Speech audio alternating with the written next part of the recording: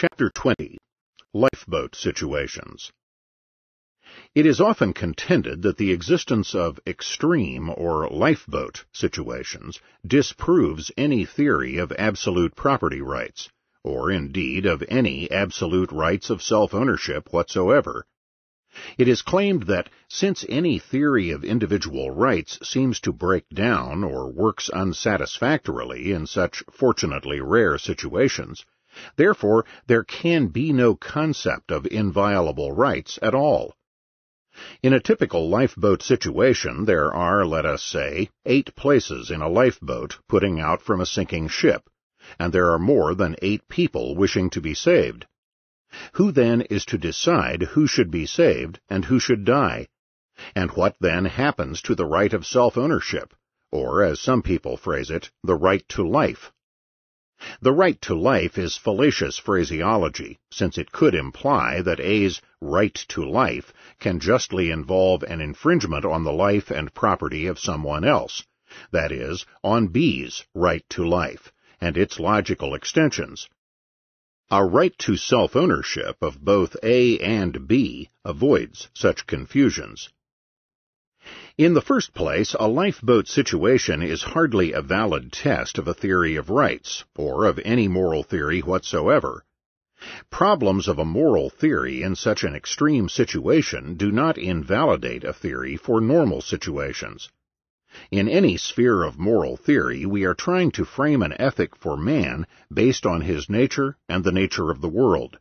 And this precisely means for normal nature, for the way life usually is, and not for rare and abnormal situations. It is a wise maxim of the law, for precisely this reason, that hard cases make bad law. We are trying to frame an ethic for the way men generally live in the world. We are not, after all, interested in framing an ethic that focuses on situations that are rare, extreme, and not generally encountered. A pragmatic point related to the rarity of the lifeboat case is that, as we know from economic science, a regime of property rights and the free market economy would lead to a minimum of lifeboat situations, a minimum of cases where more than one person is battling over a scarce resource for survival. A free market property rights economy raises the standard of living of all persons, and ever widens their sphere and range of choice, thereby harmonizing liberty and abundance, and rendering such extreme situations as negligible as humanly possible. But this sort of utilitarian argument, we must recognize, does not fully answer the questions of right and justice.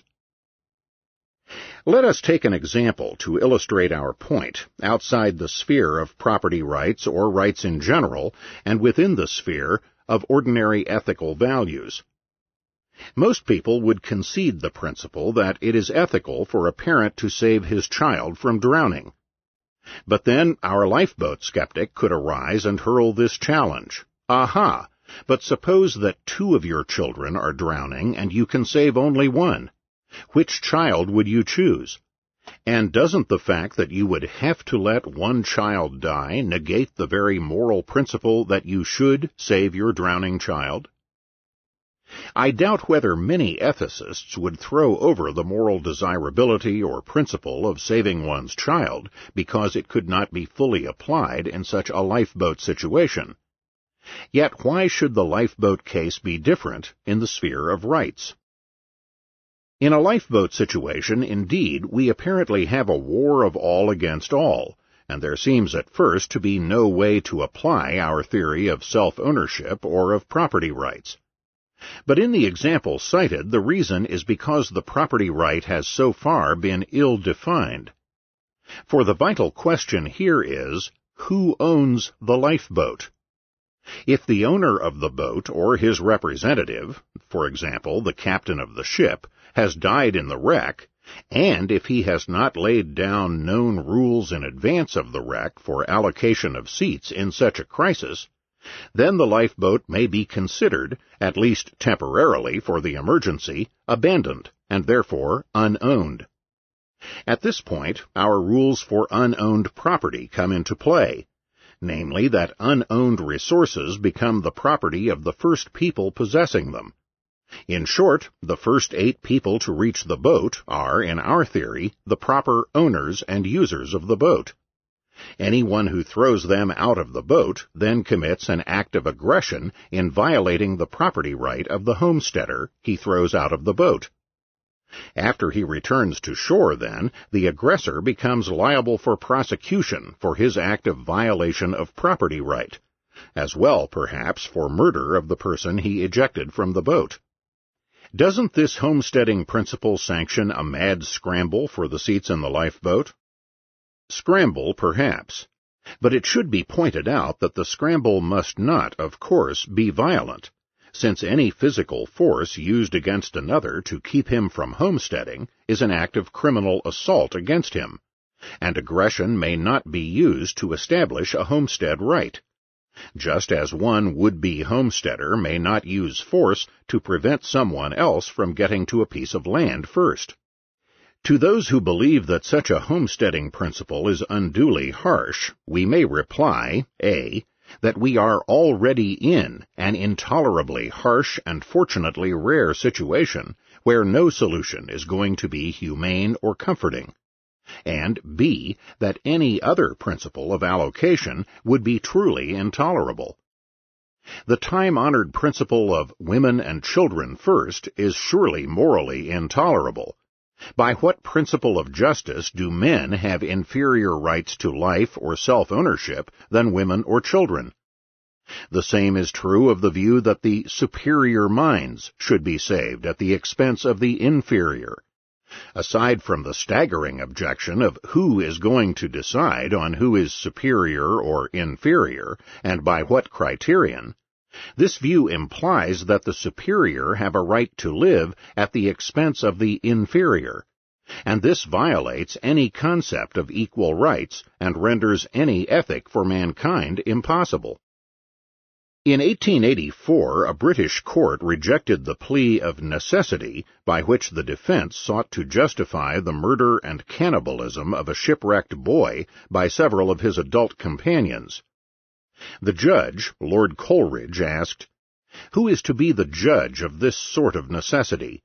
By what measure is the comparative value of lives to be measured? Is it to be strength, or intellect, or what? It is plain that the principle leaves to him who is to profit by it to determine the necessity which will justify him in deliberately taking another's life to save his own."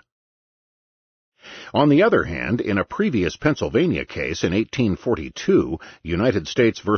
Holmes, the court proposed to justify the murder of people in a lifeboat if the victims were chosen by a fair procedure, such as lot. Why blind chance should be particularly fair was not adequately explained. A far clearer outcome of the lifeboat case occurs where the owner or his representative still survives, or has laid down rules for allocation in advance.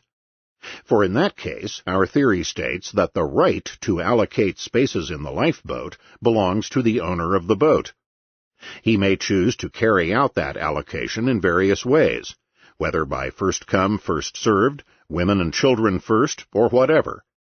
But though we may disagree with the morality of his criteria, we must concede his right to make the allocation in whatever way he wishes. Again, any forcible interference with such owner's allocation, for example by throwing people out of their allocated spaces, is at the very least an act of invasion of property right, for which the aggressor may be repelled on the spot, and for which the aggressor would later be liable for prosecution. Our theory of absolute property right is therefore the most satisfactory, or, at the very minimum, the least unsatisfactory way out of the tragic lifeboat example. An even starker version of the lifeboat case, and one where there is no question of someone's prior ownership of the lifeboat, occurs when, to cite an example mentioned by Professor Eric Mack, 2 shipwrecked men are battling over a plank that can only support one.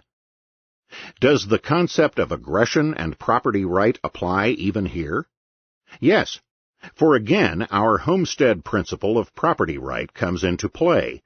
That is, the first person who reaches the plank owns it for the occasion, and the second person throwing him off it is at the very least a violator of the former's property and perhaps also liable for prosecution for an act of murder.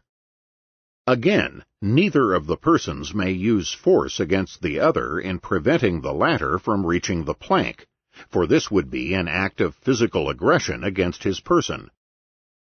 It may well be objected to our theory as follows, that a theory of property rights or even of self-ownership is derivable from the conditions by which man survives and flourishes in this world, and that therefore in this kind of extreme situation where a man is faced with the choice of either saving himself or violating the property rights of the lifeboat owner, or, in the above example, of the homesteader in the boat, it is then ridiculous to expect him to surrender his life on behalf of the abstract principle of property rights.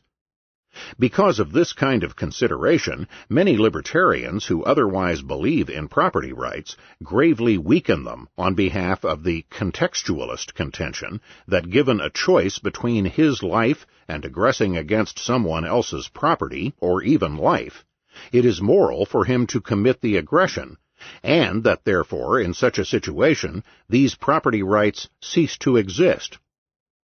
The error here on the part of the contextualist libertarians is to confuse the question of the moral course of action for the person in such a tragic situation with the totally separate question of whether or not his seizing of lifeboat or plank space by force constitutes an invasion of someone else's property right.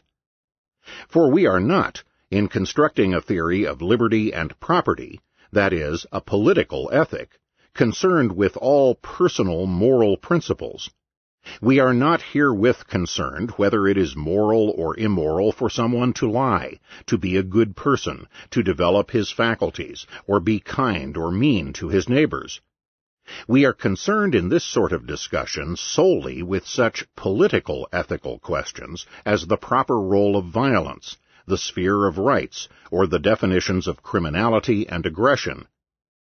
Whether or not it is moral or immoral for Smith, the fellow excluded by the owner from the plank or the lifeboat, to force someone else out of the lifeboat, or whether he should die heroically instead, is not our concern, and not the proper concern of a theory of political ethics. Moreover, Eric Mack's example fails to show a necessary conflict between property rights and moral principles. The conflict in his example is between property rights and the dictates of prudence or self-interest, but the latter is only dominant in morality if one adopts moral egoism, which indeed Professor Mack does, but which is only one possible moral theory. The crucial point is that even if the contextualist libertarian may say that, given the tragic context, Smith should throw someone else out of the lifeboat to save his own life, he is still committing, at the very least, invasion of property rights, and probably also murder of the person thrown out. So that even if one says that he should try to save his life by forcibly grabbing a seat in the lifeboat, he is still, in our view, liable to prosecution as a criminal invader of property right, and perhaps as a murderer as well. After he is convicted, it would be the right of the lifeboat owner or the heir of the person tossed out to forgive Smith, to pardon him because of the unusual circumstances. But it would also be their right not to pardon, and to proceed with the full force of their legal right to punish. Once again, we are concerned in this theory with the rights of the case, not with whether or not a person chooses voluntarily to exercise his rights. In our view, the property owner or the heir of the killed would have a right to prosecute and to exact proper punishment upon the aggressor. The fallacy of the contextualists is to confuse considerations of individual, personal morality, what should Smith do, with the question of the rights of the case. The right of property continues, then, to be absolute, even in the tragic lifeboat situation. Furthermore, if the lifeboat owner, Jones, is being aggressed against by Smith and has the right to prosecute Smith later on, he therefore also has the right to use force to repel Smith's aggression on the spot. Should Smith try to use force to preempt a spot on the lifeboat, Jones or his hired defense agent certainly has the right to use physical force to repel Smith's active invasion. Professor Herbert Morris takes a similar view of rights. Speaking of the concept of rights in general, rather than merely in lifeboat situations, Morris defends the idea that rights must be absolute rather than merely a prima facie presumption. In those cases where it might perhaps be considered moral from a personal point of view to invade someone's rights, the point to stress is that those rights are nevertheless invaded, and that infringement is therefore subject to punishment. To sum up the application of our theory to extreme situations, if a man aggresses against another's person or property to save his own life, he may or may not be acting morally in so doing. That is none of our particular concern in this work. Regardless of whether his action is moral or immoral by any criterion, he is still a criminal aggressor against the property of another, and the victim is within his right to repel that aggression by force and to prosecute the aggressor afterward for his crime.